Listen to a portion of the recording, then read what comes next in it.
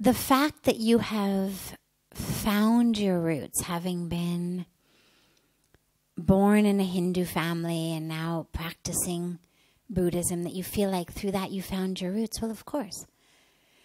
The roots of Buddhism are in Hinduism. And so the roots are all the same. The soil is the same. The flowers in the garden come up differently. But it's all one.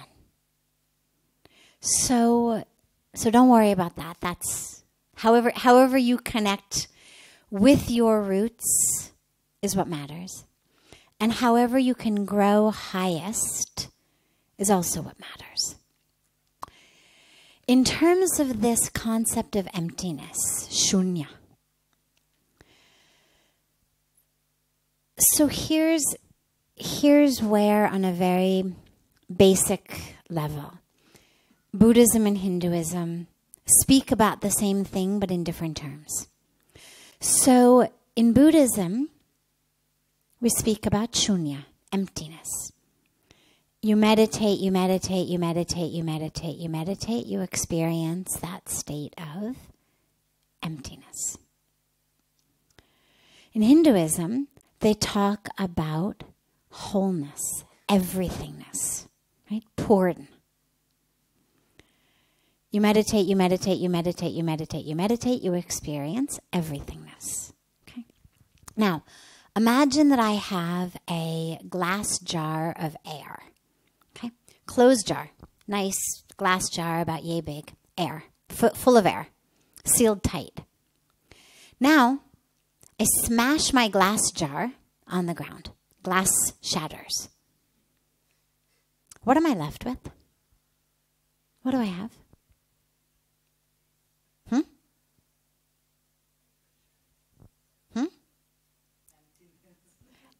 Nothing, right? I had a glass of air. Exactly. So emptiness, nothingness, as in previously I had a jar of air. Now I have nothing. My jar is broken. But the other way to look at it is where previously I had a jar of air, now I have air.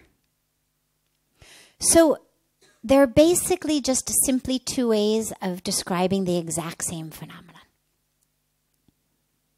The exact same phenomenon. I'm not that learned in the Buddhist tradition enough in terms of the aspects of the philosophy or the terminology that they use. But what I know is that there is, as you've also just mentioned, this emphasis on the emptiness. But it's an emptiness that's not the absence of something. See, typically when we think of silence, we think of it just as the absence of sound. Emptiness is the absence of that which was there. But it's actually not. Real silence on a spiritual level is full. It's just full of that which exists when the nonsense isn't there.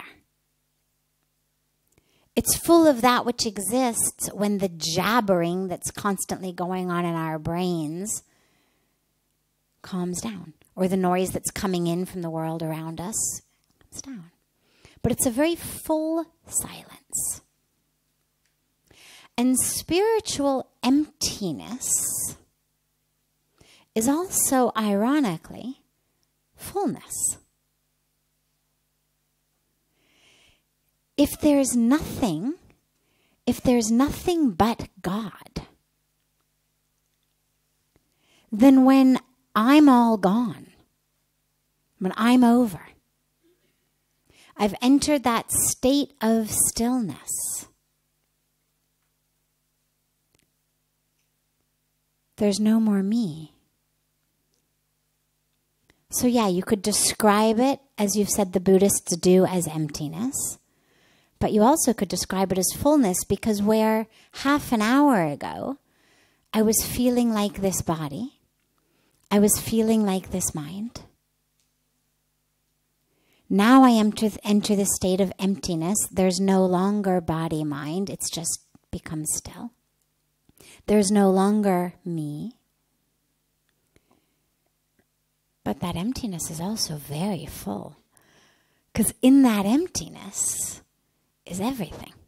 What there isn't any longer is a place where I end and the fullness begins. There's no distinction between me and the fullness.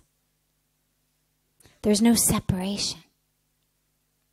And so when we speak about Purna, when you look at, the mantra that we chant, Purnamada, Purnamidam, Purnat, Purnamudachyate, Purnasya, Purnamadaya, Purnameva Vishishyate. What it means is, it's this exact teaching of the fullness that's infinite. So if God,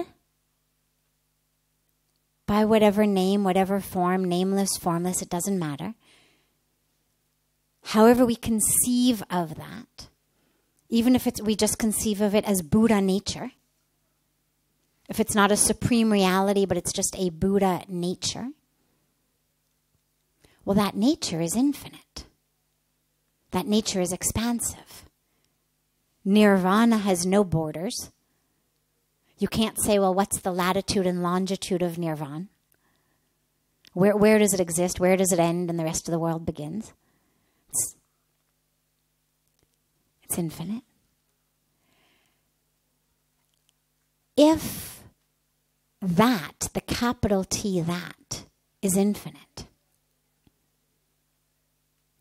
and we, who have been created out of that, are reflections of that, manifestations of that, well, then we're also infinite, right? It's mathematics, 101. Infinity divided by 10 is infinity. Infinity divided by 7 billion is still infinity. Infinity divided by however many billions and billions of species have ever existed, still infinity. So in that is fullness, is infinity. And yeah, it can feel empty. It can feel like a void because it's a void of my identity with my ego. It's a void of who I think I am, how I think the world is, how I've always interacted. We know the world. Our only way of knowing the world is through our 5 senses. Right? I mean, I know you're there because I can see you. If I close my eyes and you don't make any noise and you don't have any smell about you, I don't have any way of knowing you exist. Unless you came up and you touched me, then I could feel you. But if I can't see you, I can't smell you, can't taste you, can't feel you, can't hear you, you obviously still exist. My inability to know you exist has no impact on your existence. But to me, there is now emptiness, right? You were here. Now you're no longer here. Now you are still here, of course. I just have no way of knowing you anymore. So this is how we know the world.